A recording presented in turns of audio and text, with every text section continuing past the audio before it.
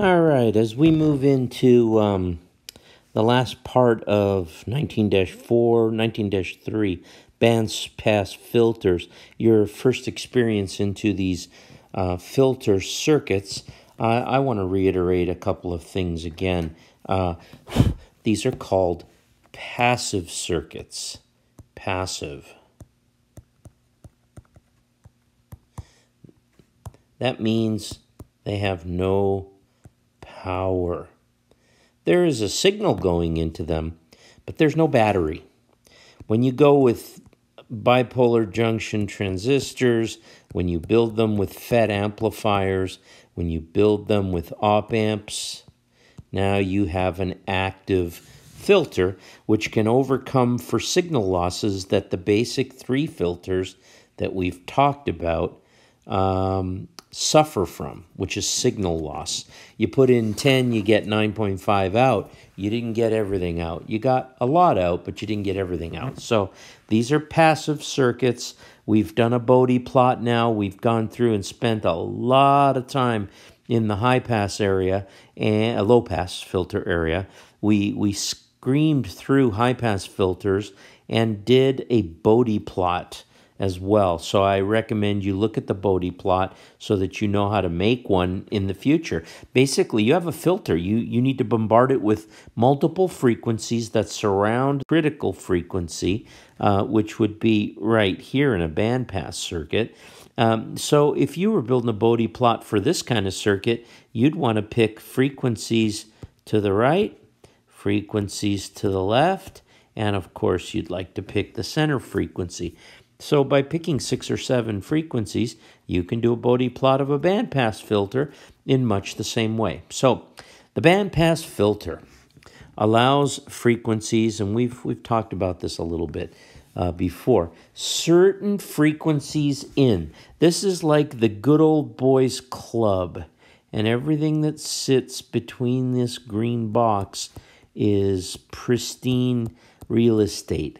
This is the part of the signal that passes. So every bandpass filter has a lower cutoff, and every bandpass filter has a higher cutoff called FC2 or FC1. I usually call them the lower and upper or lower and higher cutoffs. And then the center, F sub 0, that's basically the critical frequency. So that's what's going on here in this plot. And of course, the closer you are to the F0 or the FC, the center frequency, the closer you are to the center point of the sweet spot, which is right here. That line would be a perfect bandpass filter for passing one frequency. As the closer you are to the red line, the tighter and the bigger the signal is, and the closer you are to the critical frequency, the center frequency in the bandpass. Now, you know, in simplistic terms, if you want to look at how a bandpass gets made, you could combine a low pass and a high pass circuit. You'd have to have overlapping critical frequencies. So the low pass would need to have a critical frequency that's on the high side. That's right here. And the low pass would need to have a critical frequency. Let's get rid of that real quick. It would need to have a critical frequency, FC low, which is on this side right here. And if you put these two circuits together end to end, you would essentially construct a bandpass filter of some type. You would be passing, and rejecting in these two areas out here. You'd be rejecting everything and passing everything in the gray area located right in this region. Here's a bandpass circuit. It can't be built any other way with these three parts. It can't be built any other way. You have to take your output voltage with respect to ground across the resistor. So what's happening is at really, really low frequencies versus really high frequencies. In the yellow area, the capacitor here is open at really low frequencies. So let's make this even better. Let's redraw this. Here we go. At really low frequencies, the inductor is a wire, the capacitor is an open, and you get absolutely nothing across the resistor because there's a cut in the circuit right here.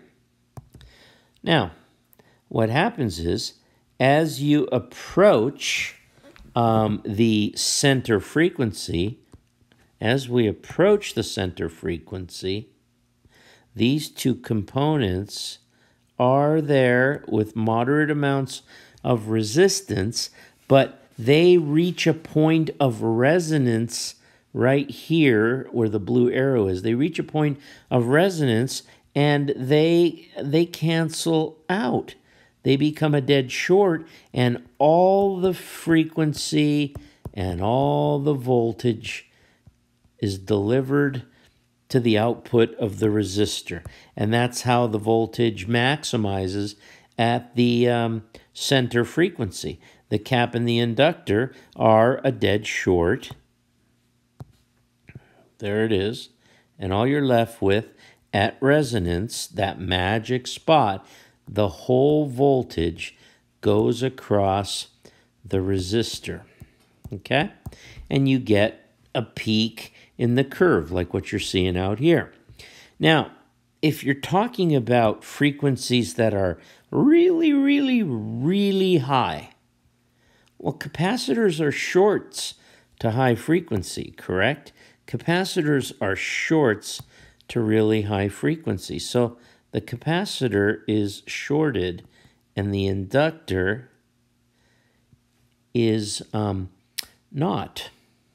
It is actually open at really high frequencies.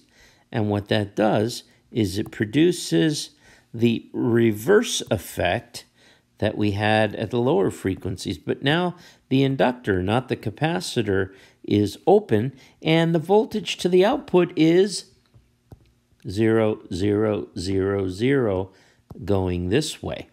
And that's how the bandpass works. Here is a bandpass filter using a parallel resonance circuit. The maximum impedance of this circuit here occurs at resonance, which means it swamps this resistance here, and there is a ton of resistance right here from the LC compared to R. And when that happens, where does most of the voltage go in a series circuit? You guessed it, to the output. Okay, this is called a tank circuit. And at resonance, at the center frequency, F sub C, it will produce the largest voltage. Another type of filter is a band stop filter, okay? And the band stop filter is the inverted version of a bandpass filter. So if you take these low pass and high pass filters, and your low pass has a cutoff here, and your high pass, which has no output until it hits here, but it has a critical frequency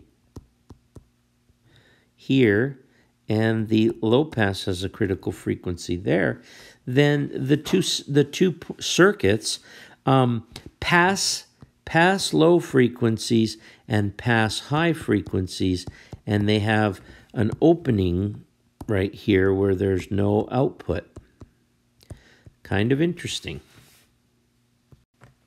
Here's a look at that. Here's how you actually construct the circuit, and you're going to get impedance minimums at the resonant frequency. So this circuit here, as you approach on a bandpass, you approach the peak. On a notch filter, you approach a minimum voltage. Okay, so the impedance here, these two components at resonance become a short circuit and have no voltage being delivered to the output. Very interesting. Here's another, well, this is the same slide. I put it in here by accident, so we'll just bop over. Here's a parallel resonant band stop circuit. It's a little different. The tank impedance here is at a max right there. So most of the voltage gets sucked up by this, creating the notch filter response. So at the resonant frequency, the impedance of this circuit is astronomically huge when compared to the resistor. I better change my dot size. There we go. Does that help? Let's see. Does that help?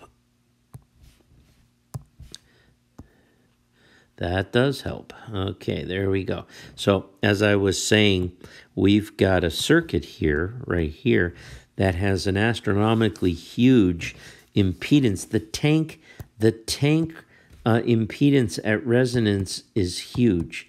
There's a formula in the chapter that you can actually calculate it. So these two combine in parallel to produce a large value. When compared to the resistance of the resistor, it is 10 times or more bigger, so none of the voltage gets to the load. And that concludes our filter theory material.